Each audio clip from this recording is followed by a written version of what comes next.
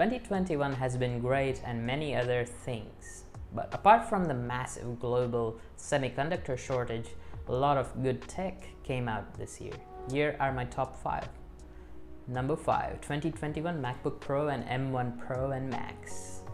I normally don't recommend Apple devices, but the raw performance and efficiency is hard to ignore, which is why I'm even considering switching my workstation to a MacBook Pro or a Mac at least of some sort. They handily beat any laptop in its price range and compete with top-end desktops running AMD Ryzen 5950X and such, and while running on battery.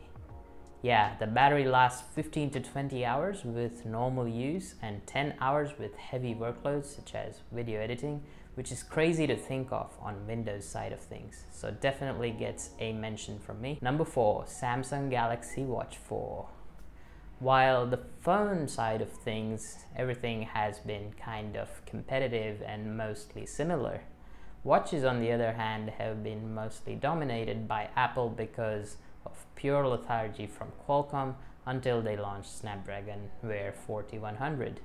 Now, I had it on my TicWatch Pro 3, but having it on mainstream watches such as Fossil and Samsung coming up with their own chip on Watch 4, what is running Wear OS 3 for the first time, it's pretty impressive. Why? Because Samsung was pushing Tizen past few years, which is their own OS, and they switching to Wear OS, which means a lot for the platform. And even Pixel Watch is also rumored this year, which I think should even the playing field because Google has Tensor now and the machine learning capabilities along with it. Number 3, another Apple product this time. It's the cheapest they make and it's the AirTag.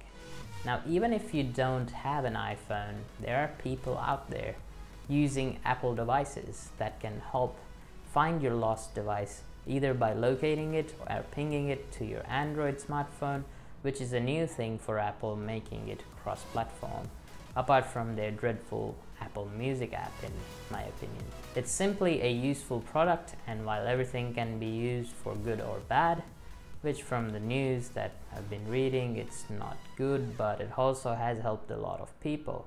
So if you keep forgetting your phone or things or even your bike behind, or want to track the person who stole it, Apple AirTag is what you need. Number 2, Nintendo Switch OLED. Now, I have owned the Nintendo Switch since the launch and have never felt the need to upgrade to OLED version.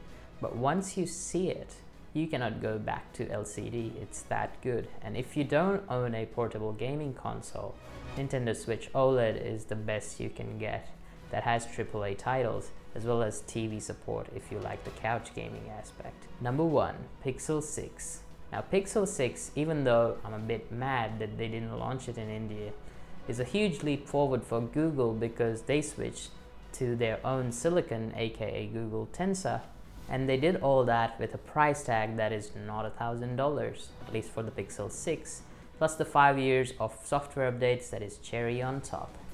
So those were my favorite 5. What do you think I missed, or what is your favorite list of tech that came out in 2021? Let me know down in the comments below.